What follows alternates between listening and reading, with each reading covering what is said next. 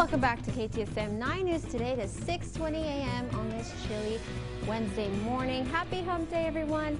Here's a live look outside. Not seeing a lot of clouds out there. Those winds fairly calm.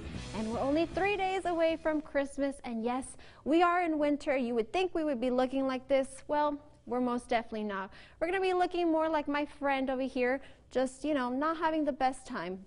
Just kidding. We're not going to be this hot. We're going to be in those comfortable 70s. Beautiful weather for the next couple of days, but we are going to hit some record highs for your Christmas week. Before this morning, chilly at those 40 degrees and those northerly winds at 3 miles an hour. Over in Las Cruces, 36 degrees over there. Those northerly winds at 5 miles per hour. And as for your temperatures across the region, 36 in Silver City, 33 in Deming, 38 in Tier C, 41 in Juarez. Now here's what you can expect this morning as you're heading out the door, maybe doing some very last minute Christmas shopping.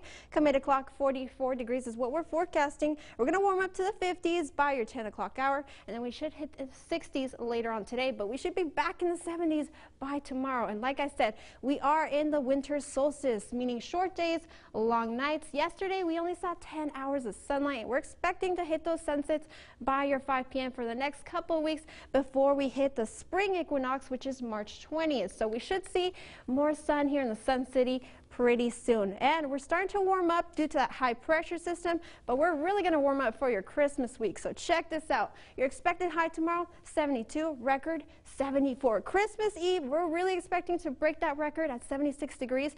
The record is 73 from 1969. So over 50 years ago, we will probably beat that record. And for your Christmas Day, we're expected to be 1 degree shy from that record in 1933. But for your expected highs today, 64 in Silver City, 69 in Deming, 65 in Tier C, 70 in Juarez. And we're expecting to be back in the 70s by tomorrow, like I said. Those windy conditions back in the forecast by your Friday, sticking with us all throughout the weekend, even for your Christmas. And then by Monday, we're expecting a cold front to move in, and with those slight rain chances, bringing us back down to the low 60s.